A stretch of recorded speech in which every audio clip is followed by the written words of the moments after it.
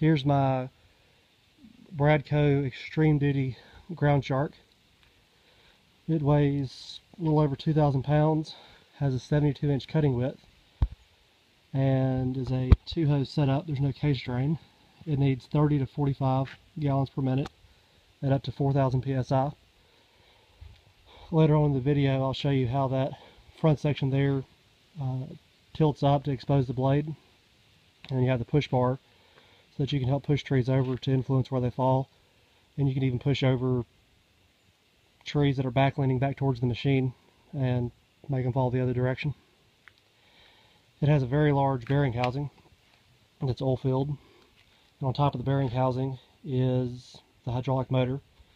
It comes standard with a pressure gauge that you can see from the operator's seat what pressure you're operating at, which works very well for using the carbide teeth, so you can see how much load you're putting on the machine, so you don't stall the wheel and you keep it operating at peak efficiency. It sits flush with the ground. The front of the skids are angled upward so that you can roll it forward slightly and let the blades graze the ground, so that you can cut up stuff smaller, cut the stumps lower, etc.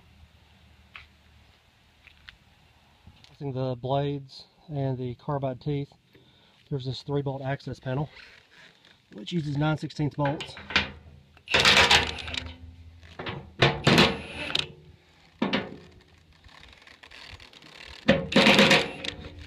And then it just pivots out of the way.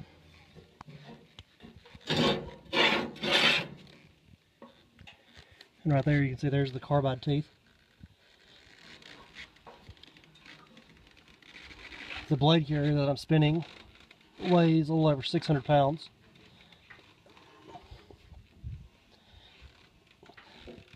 And there are the 3 3/4 inch bolts that hold the blades on.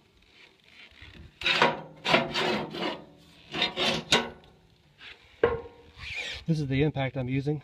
It's the Milwaukee 2763 18 volt. It's in the low torque setting so I don't strip the bolts out. But I highly recommend these for keeping in the truck for changing blades or knives or tires or pretty much anything you need to work on. You can see it's a very heavy construction. They have form channel on the top, then there's a tube that goes across the bottom underneath the deck to help reinforce it that direction.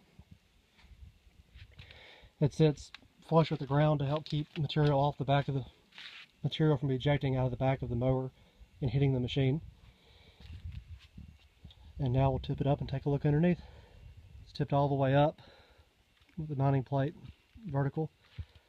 The arms are still all the way down. Still, you wouldn't want to hang out underneath it. If it falls, it's going to put a mushing on you. The front right here pushes back to expose the cutter blade, or the cutter blades. It kind of arcs backwards on the swing arm, so it's not just a straight tilt so it doesn't jam against a tree. As you can see how the blade sticks out past them now for pushing. And you got your push bar here to help push trees over. The blades are 3/4 inches thick, AR 400 steel. They're dual beveled, 4 blades. You take them out and flop them over on all of them and they get you your new edge. One thing I like about it is all the blades are held on with the 3 3/4 inch bolts that have a captured head, and so that way if you should be able to find a problem before they come off. It has 18 stump grinding teeth, carbide teeth, underneath here. This part, the blade carrier, weighs about 600 pounds. There's, like I said, 18 teeth, 4 knives, and there's these little spacers that hold the 2 sides of the blade carrier apart that also have a 3/4 inch bolt going through them. Another thing I like is that the blades bolts are held in a double shear or dual shear, meaning that you have the bolt passes through 2 pieces of metal and the load's put in between them, as opposed to like on traditional bush hog, the blades are held on with a single bolt that is in single shear, meaning it passes through one side and then it's bolted onto the blade. Also, these have a 3.5-inch diameter puck of metal that you can just barely see right in there that the blades go through, so the bolts are not experiencing wear from the blades swinging back and forth. You can see it's a very robust construction.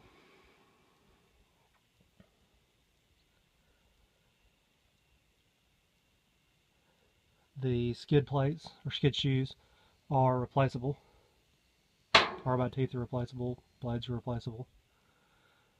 You should be able to sharpen the blades on the machine. I'm going to get a cordless grinder and give it a shot.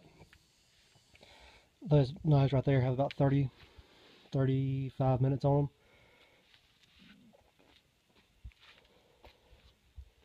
them. That's the Bradco Extreme Duty Ground Shark.